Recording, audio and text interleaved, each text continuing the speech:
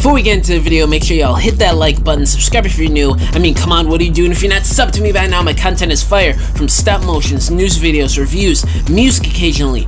All my social media accounts are linked down below, and now, let's get straight to it. Okay, so, we've got quite a bit of news to talk about. Today is the big day. Rise of the Beast embargo lifted. We've got some voice actor confirmations, legacy toy leaks. So let's get right down to the nitty gritty, shall we? So first up here, Legacy Deluxe Class Bombshell was leaked, revealed, whatever you want to call it, by Maddie Is Gone on Instagram. Bombshell here looks great. He was rumored to be a remold of, what was it? Shrapnel, the figure that just came out. I haven't gotten, believe it or not, I haven't gotten any of the Insecticons yet. Not even the one in the Buzzworthy 4-pack, so I gotta catch up on my Insecticons. Weirdly enough, I actually really love the Insecticons, so I don't know why I haven't gotten any of these yet. But yeah, I definitely gotta catch up on him here soon. Bombshell, I'm really liking the way he looks, even though he is a Shrapnel remold. I think the reused parts are the thighs, the chest region, and the lower or upper arms, I think. But yeah, I'm loving the way the head looks. He has that unique section on top of the head that we all know and love Bombshell for, so I really love that a lot. And yeah, the paint is decent, you know, it's a pretty simple Insecticon design, so there's not much new or different or innovating here, but it's a very nice Deluxe Class Bombshell, and I definitely want to get it at some point. By the way, Legacy Armada Prime on deck, people. If you haven't seen the stop motion review I dropped on him like a week and a half ago, go check it out, link in bio. Last night, there was some premieres for Rise of the Beast going on, a lot of them actually, and David Sublove, he was at the one in, I think it was New York City. Obviously, he's the voice actor for Rhinox and Battletrap. And he also confirmed on his Instagram last night that, and I quote, "I just saw our epic premiere in Brooklyn tonight. I'm excited to reveal that I am the voice of Ape Link." So, we now have the confirmation on who is voicing Ape Link, the 5th Maximal, who is rumored to be the original leader of the Maximals before Optimus Primal. So, we'll see how that turns out in the movie. I'm not sure on that. But yeah, I'm excited to hear how David Sublove differs between Battletrap, Rhinox, and Ape Link. Even though there are reports from people that have seen the movie that Rhinox's lines have been cut in the movie, so I don't know how that's going to bode well with the fandom. I don't know how I'm going to like that, how that's handled in the movie. Maybe it's like the strong and silent type, I don't know, but that would be stripping a lot of Rhinox's main characteristics that made him Rhinox and made him so unique in the original Beast Wars cartoon. That I don't know how I'll feel about that, but we'll see.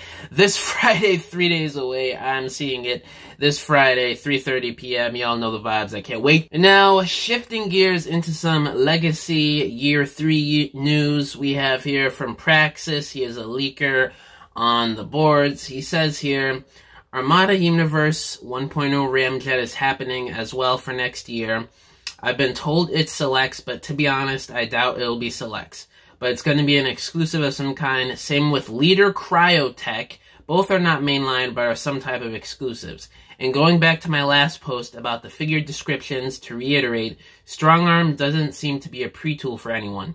Not that I can see. She is pretty close to the RID 2015, just you know, chugified, so she'll fit very well with the G1 Fembots.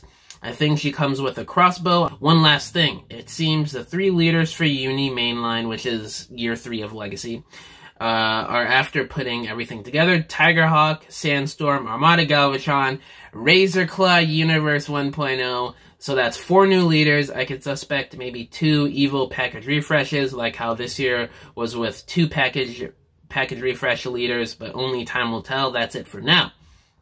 So, a little bit to unpack here, ladies and gentlemen. I am so hyped for a new Universe 1.0 Ramjet. Y'all know me. I love my early 2000s Transformers, the characters, Unicron Trilogy, animated, Bayverse. Y'all know the vibes. So, I am really hyped for this. And if y'all remember in those club comic books, Vector Prime and Ramjet faced off a lot. So that's probably coinciding with the new Vector Prime that's coming out next year that's going to be a Voyager class. So you're going to be able to have those two face off just like in the comic books next year, and I'm so excited. Probably going to do a stop motion short with that, or some toy photography like always. Cryotech. I have been wanting this repaint ever since we knew of a Dragon Megatron coming in, that was like August 2021 when that was first leaked. So yes, please give me Cryotech in that blue color scheme. Oh man. Us early 2000s Transformers fans are eating good. 2000s fans in general who grew up in that time frame, we are eating good. This is our time these past couple years or year and a half. So yeah, and it's good to hear that Strong Arm isn't a pre-tool for anyone, because it seems like that's been the norm for a lot of female molds and female figures in Legacy lately. So I'm glad she seems to be a standalone type thing, or might be reused for a character that we just don't know about yet. So yeah, I'm really curious to see how Strong Arm turns out. I'm not really attached to her as a character, but I could use some more female Autobot sisters.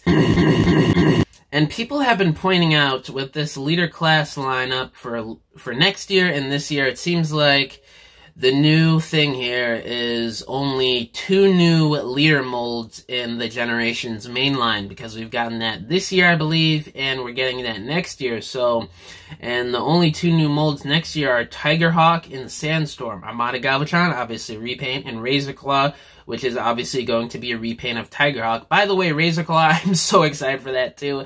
I can't wait to have him face off with my RAD 2001 Optimus and Magnus. I actually got Magnus right here. I was just playing with him before I went to go record this video. He's from those club comic books from the early 2000s, so I'm excited to put him with my Universe 1.0 Nemesis Prime, which is a big convoy repaint. So really excited for Razorclaw, Ramjet. I'm excited for all these, honestly. I'm really curious to see how Sandstorm turns out, even though I'm more of a IDW Sandstorm fan. I really love that Voyager class from 2013, but we'll see how this turns out right here. The last little tidbit that Praxis gave away here, he says, Blue Starscream and Red Hotshot should be leaked soon and maybe a Comic-Con release. So we are going to be getting not only the Power Links repaint for Megatron, but possibly Starscream and Hotshot 2 this year in the next couple months. Oh, man. Us Unicron Trilogy fans are eating good. We're getting the Unicron Trilogy in live action. All these figures coming out in the Generations line the past year. Man, I'm gonna have to double dip, triple dip, because I plan on getting doubles of Armada, Starscream, and Hotshot from Legacy anyway. So, yeah, I'm definitely going to be getting those Power Links repaints. Alright, the big finale of this video right here. Rise of the Beast embargo has been lifted. Reviews are getting flooded everywhere on all these major platforms by critics.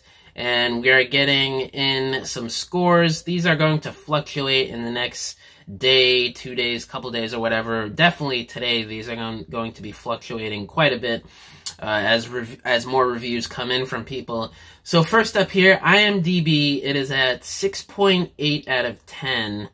But when I go to the Google main page, it says 7.8 out of 10, so I don't know which one is the most up-to-date version. But when I go to their website, it says 6.8 right now. So that is not bad, you know. It means that it's a pretty decent movie, but nothing amazing to warrant an above 8 or an 8 or above. So that's not bad. I was hoping it would cross into the 8 realm, you know, 8 or 9. But we'll see how it goes up, or hopefully not. I'm hoping it doesn't go down any further than a 6.8. Hopefully it stays in that late 70s region on IMDb. Or late 7 region, I should say.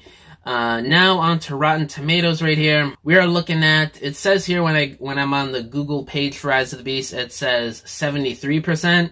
But when I go to Rotten Tomatoes page, it says 70%. With 30 reviews in at the time of this recording. There is no audience score yet. There's 0 ratings for that. So we're just looking at a 70 or a 73% right now on Rotten Tomatoes. That is not bad either. Obviously fresh, 7 out of 10.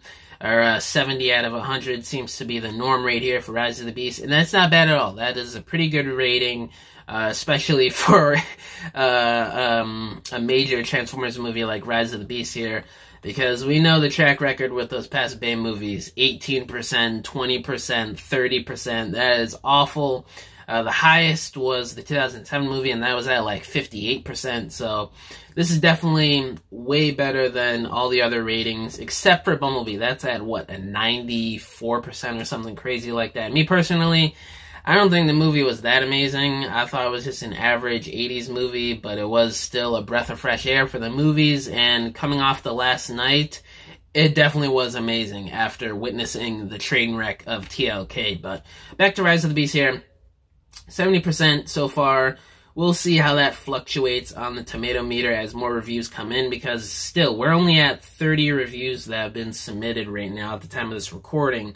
So it could go up. I'm hoping it goes up to the 80% realm or late 70s realm, because Godzilla vs. Kong is at like 75 on Rotten Tomatoes. So, I mean, and it sounds like this movie is a little bit better than Godzilla vs. King Kong. So we'll see. We'll see how that goes. And IGN gave it a 7 out of 10, which is very good, because they recently gave Indiana Jones a 4 out of 10. So, yeah, a 7 out of 10, definitely a good score. Nothing bad at all. If it was under a 6, then we would be worrying a little bit here. But it seems like 7s, 70%, all across the board here. I think Metacritic, I don't know. Metacritic isn't listed on here when I go to the Google main page. I think that's at like 50% right now, but Metacritic is a lot more looser in terms of who can submit stuff, so I wouldn't really go by that too much, because there's like random people commenting, I'm just rating this a 1 out of 4 because I hate Rise of the Beast. I haven't even seen the movie yet. Like, what? But, yeah, it seems like we're going to be averaging in the 70s here, 7 out of 10, you know. So, which is good. I hope it crosses over into the 8 or 80s realm, because that would be very good. That would obviously boost the word of mouth and more people to go see it, because I want to see this Unicron trilogy finished that Stephen Campbell Jr. has planned. But, yeah, guys, that's pretty much all I wanted to cover in this video. Let me know down in the comments below what y'all think about the scores for Rise of the Beast so far. Hopefully it continues to go up. What do you guys think about the new Bombshell that was leaked, the info for Legacy 2024? How do you guys feel about David Soboleff voicing Ape Link? And, yeah, thank y'all for watching this video, and I'll catch y'all in the next one. Bye!